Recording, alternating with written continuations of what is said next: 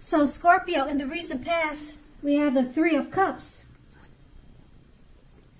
Now the Three of Cups is considered to be a card of reunions, but it's not its only connotation. It's not always a romantic union. It's reunion in the broadest sense can be running back into someone or meeting up with purposefully someone or something that you have been away from for some time. Basically, it's considered to be a happy reunion. It's an upbeat card. It also can mean celebration, your own or someone that you cared about, such as celebrating around a new baby, a wedding, or a happy occasion. Would have been something like that in the recent past. So you either met up with someone that you hadn't seen in a long time, or you two crossed each other's paths, or you were having a romantic reunion with someone from your past. But they were all happy reunions. It also could have been celebrating something, such as a baby shower, a wedding, or some type of happy occasion. Now this Three of Cups is paired with the Ace of Swords. Now, the Ace of Swords can indicate a new beginning also, possibly on several fronts. Sometimes this new beginning can be started by a separation of some kind, from a relationship or from a job. Just know that as anxiety producing as such a new beginning can be, underneath it all is good, beneficial energy. And that energy will take you to where you want to go and where you need to be. Because the Ace of Swords, it calls on us to not be afraid to take or make a leap if it's in our best interest. Once again, that's the Ace of Swords, and that's the recent past. Now we move on to the present. We have the Queen of Cups. Now, the Queen usually indicates a woman who will be very helpful to you at this time. She reminds you to bring love and compassion to your work, and that is possible even if you work inside of a factory with objects all day rather than people. Keep in mind, things are probably better in your working world when this card appears in your reading than you are realizing. So at this time, you would just need to think positive. The Queen of Cups is paired with the Nine of Pentacles. Now, the Nine of Pentacles is one of the most uplifting, encouraging cards in the tarot. This can mean that your financial worries, they're over for a while, and that things in general will be going better than you thought possible. So make sure to enjoy this great energy and share your wealth and happiness with others. So with these two cards paired together, the Queen of Cups, now she's a woman who's in your life, or she's a woman that's coming towards you. This woman is going to be very helpful for you and to you. She'll remind you also to bring love and compassion to your work, and it could be more than just work, to your life, to your certain situations. Okay, so that's what the Queen does, and being that she's paired with the Nine of Pentacles, with this person, this lady that's coming towards you or in your life, she's going to help you to bring your financial worries. She's going to help them to make them over. Your financial worries will be over for a while, and they'll be going better than you thought possible. So this is going to be a great energy that you're getting from this lady. Like I said, I don't know if she's your mother, your sister, or a friend that's coming towards you, or it could be a work situation. But this is a very positive thing. It also will bring good energy and it will remind you to share your wealth and happiness with others. And that's the present. Now we move on to the challenge. We have the Three of Swords. Now there's an element of sorrow that's undeniable when this card appears in a reading. What lies on the other side of this sorrow can be enhanced understanding and joy. So allow yourself to fully experience any sorrow and pain that comes up at this time. You need to do that so that you can move past it. Basically, this card points to a very deep emotional issue that needs to be addressed before you can move forward. So make sure to allow yourself to experience any pain that comes up now, but do not wallow in it. You do not and you should not want to allow grief or sorrow for long periods of time. So make sure you don't wallow in grief or sorrow for any long periods of time. However, only you can decide how long is long enough, and others won't be able to decide that for you. And that's the Three of Swords. It's paired with the Hierophant. Now with the Hierophant, you could be searching for the meaning of life, and you're considered to be a great loyal friend.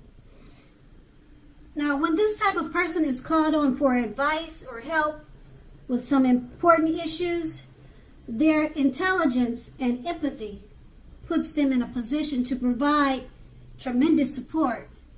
So this could be you, or it could be someone coming towards you, or someone you know. And this person will also be quick-witted, well-educated, a wise teacher marked by integrity. Quite frankly, they are the genuine article, a true blue. Highly admired individuals who walk the walk and talk the talk and stand firm in their beliefs and convictions. And with these two cards paired together, the Three of Swords, there's an element of sorrow and pain at this time. You could be going through a certain situation that's making you sad, or you might be having some bouts of depression for whatever reason. Being that it's paired with the Hierophant, you also could be searching for the meaning of life. Now, you could have someone coming towards you or someone in your life that will be helpful to you at this time. This person will be a great loyal friend if this is not you. This person will be a great loyal friend. They're very intelligent, and their empathy, they're very empathetic. Their empathy it usually puts them in a position to provide great support. So this person will be very supportive of you at this time that you're having this sorrow or sadness. Like I said, I don't know if it's your sister, or I don't know if it's your father, but it's they're the Hierophant type of person. So they're a true blue. So it's someone that you can trust in. They're highly admired, and they walk the walk and talk the talk. So they'll be a great assistance to you at this time. And that's going to be the challenge. Now we move on to the outcome. We have the High Priestess. Now this is a spiritual card. It has sexual overtones. It can mean that you are in a phase where It can mean that you are in a phase where you are going to be much more physically attractive to others. This card is tied to the moon, to femininity, and inspiration. This is a time to rely on your intuition and to your inner knowledge rather than your conscious mind or intellect. It is also important to pay attention to your dreams right now. Keeping a dream diary or journal is going to be a good idea. That's the High Priestess, and it's paired with the Queen of Wands. Now the Queen of Wands also refers to a woman who has a lot of fire energy, about her. She could be an Aries, Leo, Sagittarius. When we're not referring to an actual person, this card stands for getting a whole lot accomplished, and often the focus is on work and career. Keep in mind, the Queen is positive. The Queen is uplifting energy. Now, when this card stands for an actual person, an actual woman in your life, she's a very good friend who is solidly on your side, even though she may seem she probably seems a bit sore.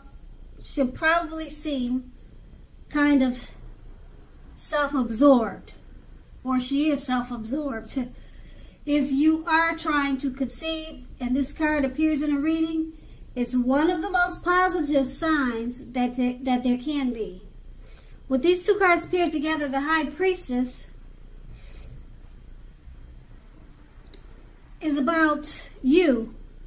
You're in a phase where people are drawn to you, they're attracted to you, they're interested in you. This card is tied to the moon, to femininity, and to inspiration. People will be looking to you for inspiration. They just want to know what you're thinking. They're drawn to you. You're like the person that people want to get to know, want to meet. Also, if you have a dream diary, it's a good thing to keep a journal or something like that right now. Being that it's paired with the Queen of Wands, there's a lady in your life, or she's coming towards you. She's going to have a lot of fire energy. Okay, this is a positive, uplifting energy. Or you could be at the point where you feel like getting a lot accomplished. And don't forget, this lady or this female that's coming towards you or in your life, she could be a mother or a sister, because this person is like a really, really good friend type. And she's solidly on your side. It could even be your wife. Okay, but with these two cards paired together, because people are so drawn to you at this time, they find you physically attractive. This person could be one of those people coming towards you. She's also, the Queen of Wands is also smitten by you. So it's going to be a good thing. Nothing in these two cards are saying anything negative. It's just about a female with a lot of fire in her energy. She could be part of, like I said, part of the people that are drawn to you. She could be someone that's really attracted to you, and you'll have a lot of attention at this time. And that's going to be the outcome. So, Scorpio, I hope this resonates. As you know, general readings, they don't always resonate with everyone. Then again, if you like this reading, please like, subscribe, leave a comment if that's what you like to do. I thank you so very much for watching, and have a great day.